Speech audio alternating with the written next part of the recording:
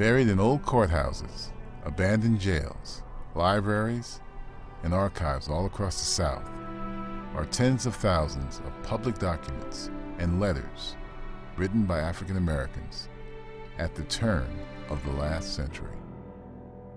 Mr. President, I have a brother about 14 years old.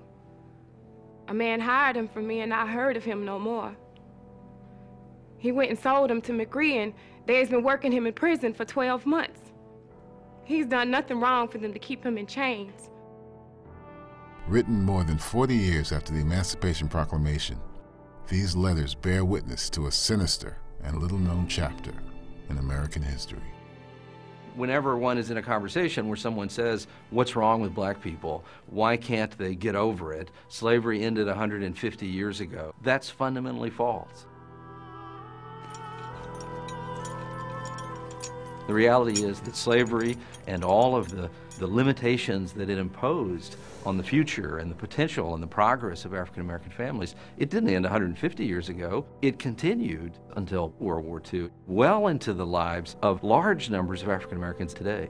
For more than 80 years following the Civil War, hundreds of thousands of African Americans in the South were pulled back into the shadow of slavery.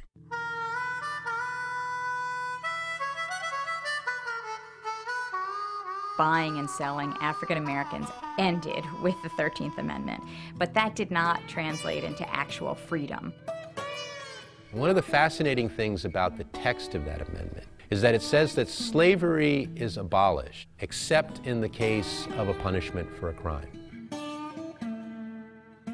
With emancipation, the nature of both crime and punishment in the South changed dramatically. In state after state, county after county, laws were passed to criminalize black life. It was a crime in the South for a farm worker to walk beside a railroad.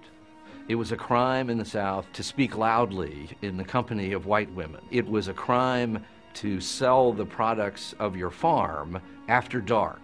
But the most damaging of all of these laws were the vagrancy statute. In every southern state, you became a criminal if you could not prove at any given moment that you were employed.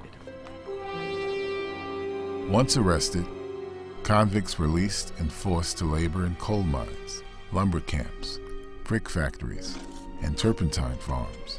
They were shackled, imprisoned, and tortured, sometimes to the point of death. The fact that blacks were treated the way they were, like animals. People could be just picked up and put in jail. They could be lost in the system. Nobody knew how to find them. They could be buried in some grave somewhere and families still looking for them. Don't know where they are.